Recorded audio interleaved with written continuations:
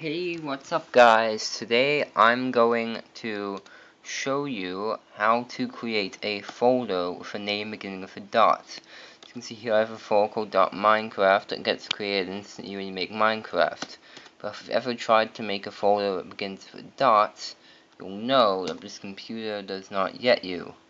As you can see I can try and type .yol and it says you must type a file name. So how do you create one of those?